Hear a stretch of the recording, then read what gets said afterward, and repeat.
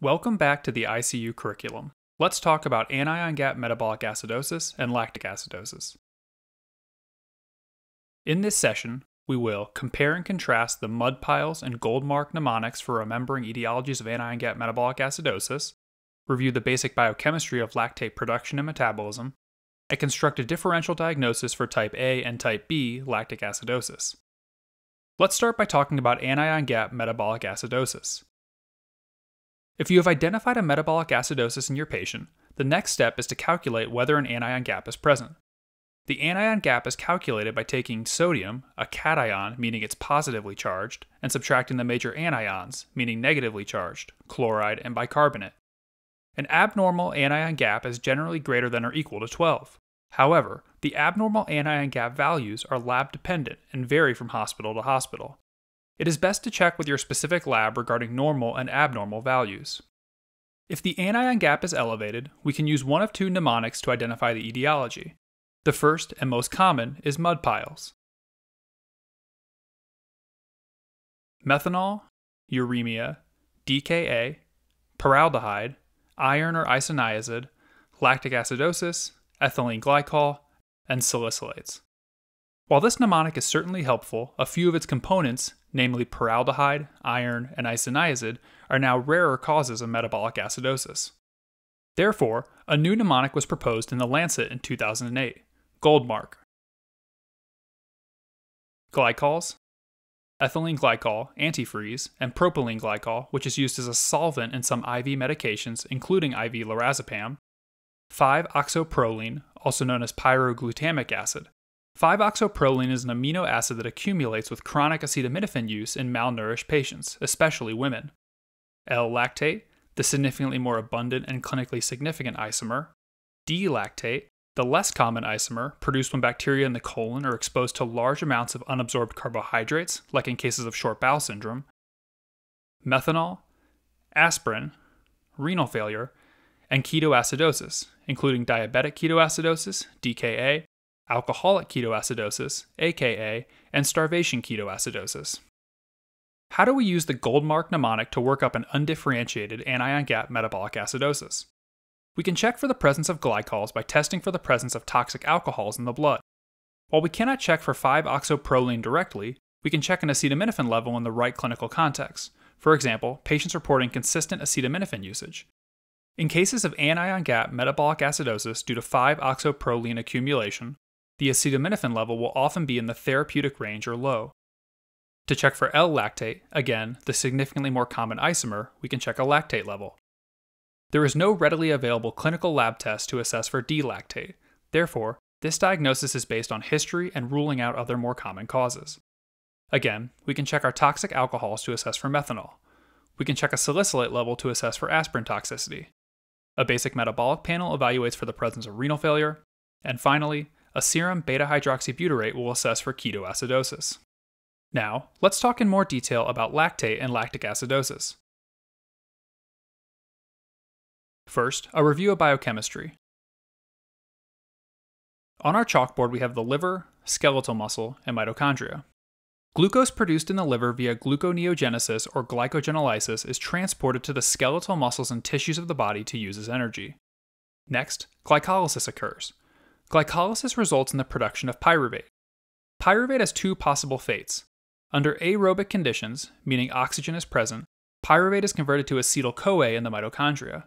The pyruvate dehydrogenase complex facilitates this conversion. Notably, thiamine is a cofactor of the pyruvate dehydrogenase complex. Acetyl-CoA ultimately enters the tricarboxylic acid or TCA cycle. Under anaerobic conditions, pyruvate is converted to lactate via the enzyme lactate dehydrogenase, LDH. NADH is oxidized to NAD+ during this reaction. Lactate produced in the skeletal muscles and organs is then transported via the blood back to the liver. Once in the liver, gluconeogenesis occurs, and lactate is converted to pyruvate, which is then converted back into glucose. This process is called the Cori cycle. Now that we have reviewed some basic lactate biochemistry, let's create a framework and differential diagnosis for lactic acidosis. There are two types of lactic acidosis, type A due to hypoperfusion or cellular hypoxia, and type B, which occurs in the setting of normal perfusion. A common cause of type A lactic acidosis is shock.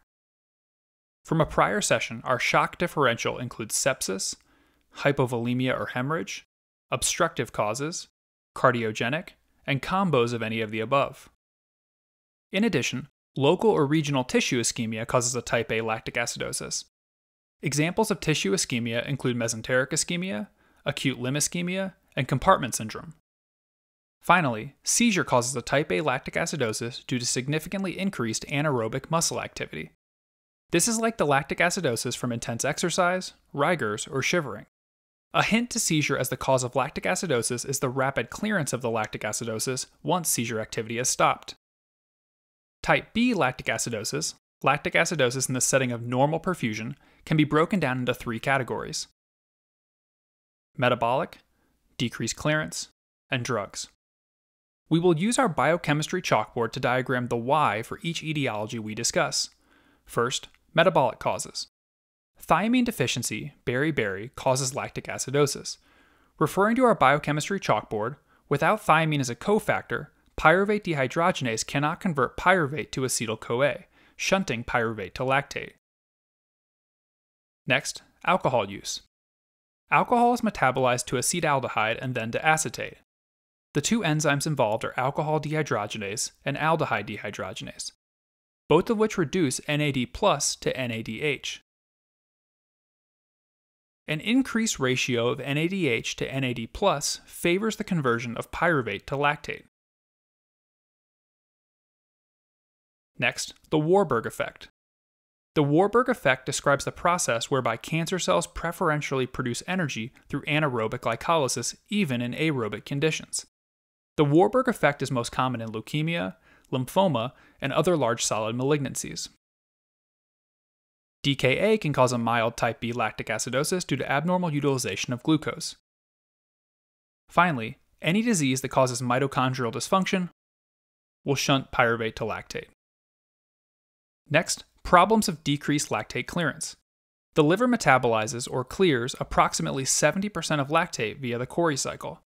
Therefore, liver failure and cirrhosis can cause a type B lactic acidosis. Essentially, if you knock out the liver, the Cori cycle cannot occur and lactate cannot be metabolized. Renal failure can also cause a type B lactic acidosis via decreased clearance. We did not discuss this in our brief biochemistry review, but the kidney is responsible for 10 to 20% of lactate metabolism. Therefore, renal failure could cause a mild lactic acidosis, but a healthy and functioning liver should be able to compensate. Finally, multiple drugs can cause a type B lactic acidosis.